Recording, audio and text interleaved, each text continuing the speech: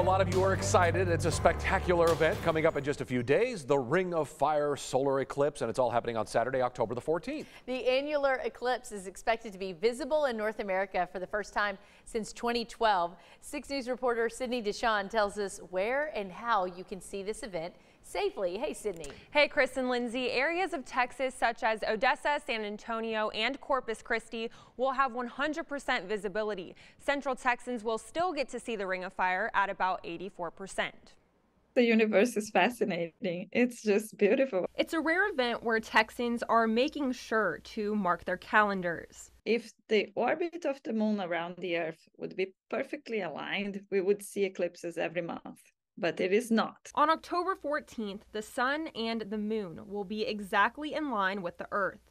As they cross paths, the moon will appear slightly smaller than the sun, producing the Ring of Fire. As long as you are inside this shaded area, you're going to be able to experience the full effect. NASA says the Ring of Fire will be visible for about 6 minutes. The phase will start at 11:53 a.m. Central Time. And Central Texans, remember, you can't stare at the Ring of Fire. You must wear solar eclipse glasses. It's going to be bright and it can cause permanent damage to the eyes. There is no amount of sunglasses or no other filters except the ones from the solar eclipse glasses. But not all solar eclipse glasses are safe. They have to have some sort of specs here, so you have to double check if they are the right ones. In 2017, there were a lot of solar glasses that were not safe. It's an incredible opportunity where generations to come can learn about the beauty of the universe. We can talk about biology and teach the kids like what happens when you have less sunlight. We can really get the kids excited about science.